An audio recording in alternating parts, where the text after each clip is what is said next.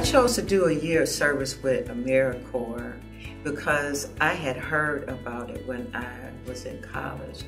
And I had, over the years, encouraged other young people to get involved, not knowing that I could do so myself, especially as someone who was retired. When the opportunity was presented to me to become an AmeriCorps volunteer for the Greater Chicago Food Depository, working at the VA, it was a dream come true job for me. Being a veteran and having had the experience of needing food and being homeless has helped me to gain a sensitivity, a compassion for my brothers and sisters in arms that I am working with.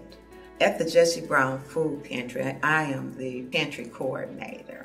We're able to provide fresh produce, meat, bread, things that help the veteran to stay healthy, but they have an opportunity to connect with people. They have an opportunity to feel like a human being and be treated like a human being. Who doesn't want a personal shopper to brighten their day and call them by their name and smile at them and lift them up?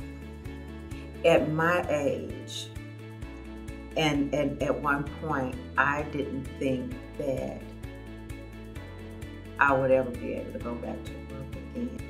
And so to come back and be able to go back to work again and serve, it is so empowering and life-fulfilling, but it's also allowing me to be able to look into the future and be able to see that I have more left in me to give in this time that I have.